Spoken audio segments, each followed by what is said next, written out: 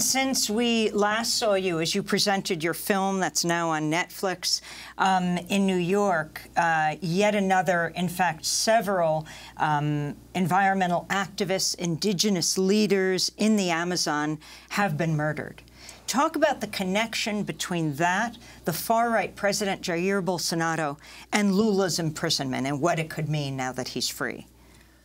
That's very serious. The indigenous leader Paulo Paulino was assassinated, and many killings have been happening in Brazil by the police and by militias, and in the Amazon by loggers and miners.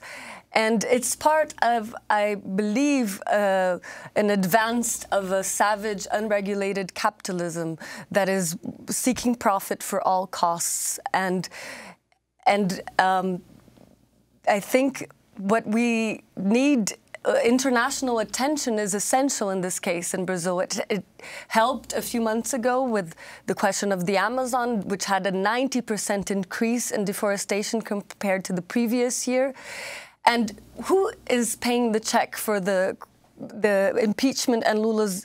Who is actually gaining from the impeachment that happened in Brazil and Lula's imprisonment? There are big corporations that are taking huge profit out of this.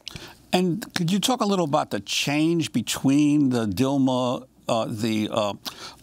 Lula and Dilma eras and Bolsonaro in terms of the day-to-day lives of working people, of the racial minorities, and of women in Brazil? The economic crisis started with Dilma Rousseff. There was a huge stagnation and a huge crisis and augmentation of unemployment then, but it continues to rise immensely. Now, there are now 13 million Brazilians under the poverty line. And in the question of women, it's far worse. I think since the election, there has been a huge spike in violence and feminicide and rapes. And in killings of people by the police, that is the most absurd.